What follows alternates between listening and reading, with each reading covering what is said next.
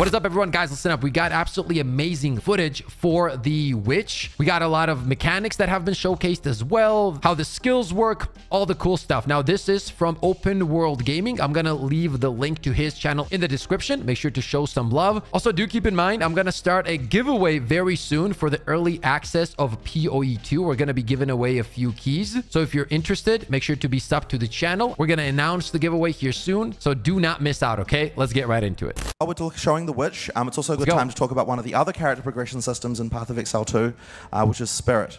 Spirit, yeah. So the witch is a primary summoner, but she also has a range of other supporting skills. But the thing we want to show you first is just the fact that she often, and in fact all the classes, use a resource called Spirit. So there's a new type of skill gem, an uncut Spirit gem, which you can use here, and that'll give you a bunch of these, another skill screen with a bunch more abilities. What these ones are is for giving you things that are kind of... Oh, there you see. Reservation, 30 Spirit. So this one is going to take 30 Spirit to use. Requires level 22. 52 intellect. Interesting. Somewhere halfway between a passive bonus and an active one. This one here called Grim Feast feeds on corpses to bolster your energy shield. But we've got lots of these for all classes. All classes can use them. For example, on Sorceress. Oh, take a look at that real quick. That was interesting. We've got lots of these. That was interesting. What was that skill again? Feeds on corpses to bolster your energy shield. While active, enemies and minions that die in your presence will drop Grim Remnants. Picking up a Grim Remnant grants you energy shield and can overflow your energy shield up to double its normal maximum. That is insane. Imagine the build you can make. Somewhere halfway between a passive bonus and an active one. This one here called Grim Feast feeds on corpses to bolster your energy shield. This is so exciting, but we've got lots of these for all classes. All classes can use them. For example, on Sorceress, here you've got Outer Armor. There's one here called Raging Spirits, which means that every time you use a fire skill, it summons a Raging Spirit. So you can, like as I said, it's somewhere between like an active and a passive. But for the minion characters in particular, they're going to want to get a lot of Spirit because all minions are paid for with the same resource. So what we're going to do here is, in order to use Spirit, effectively what you do is you go to the skill screen, and if you've got minions there, you can just click the little plus button, get some extra minions. He summoned two of them. There you go. He summoned 2 of them, and they were what, like 35 each? I'm guessing, right? Minions are paid for with the same resource. So what we're going to do here is, in order to use Spirit, effectively what you do is you go to the skill screen, and if you've got minions... Yeah, 35. You see that? 35 Spirit for 1. There, you can just click the little plus button. 70 for 2. Get some extra minions, and there you go. They popped up. Now, these are permanent minions, which means that if they die, they're going to respawn again automatically. You don't have to spawn them constantly.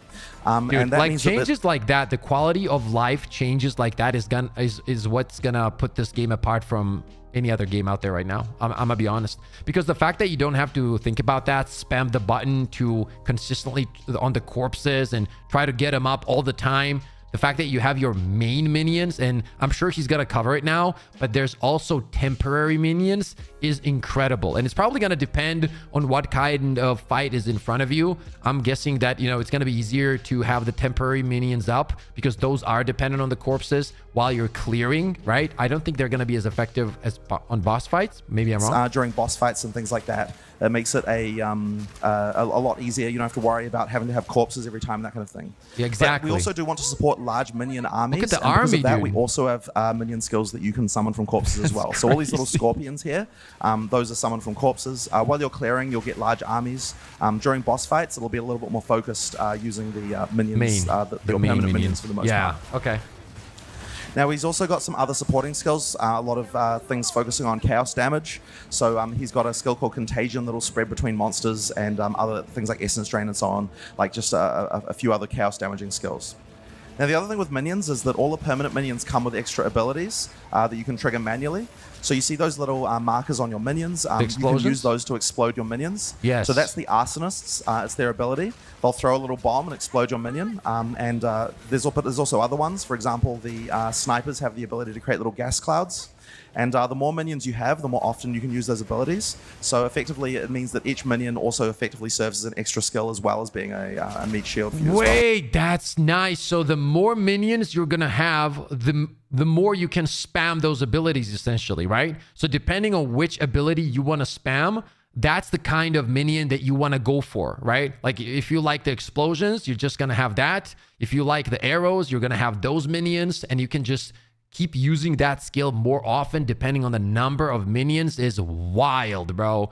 That's wild. Now you got to imagine you combine those things with the passive skill tree, the gems, you change how these skills work with the percentages, the damage, all that kind of stuff.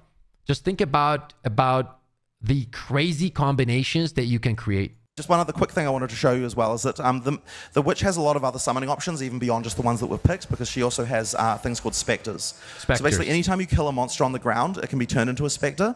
We've actually created one here from Act 1 called a Cultist Archer. They cost quite a bit of spirit, so we're going to unsummon a couple of the arsonists and put these this Cultist Archer in. Was that 70? Now, the nice thing is that because lots of monsters in Path of Exile have different interesting abilities, all those abilities can be used by the summoner as well.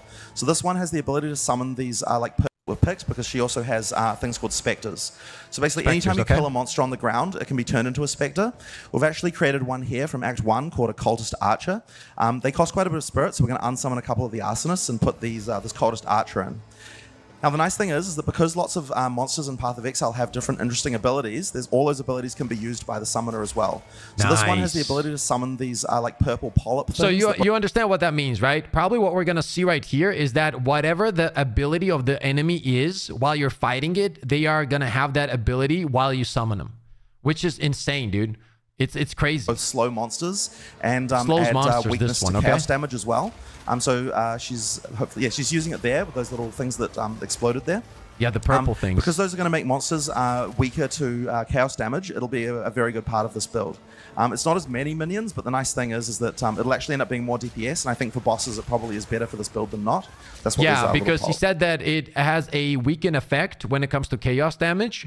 And obviously, if you're fighting a boss, there's not going to be a lot of corpses most of the time. So having the ability to summon this minion that will weaken a boss and gives you the ability to deal more chaos damage is obviously going to be the pick when it comes to single target damage in boss fights, right? This bar right here is where the spirit is, right? Like around the mana.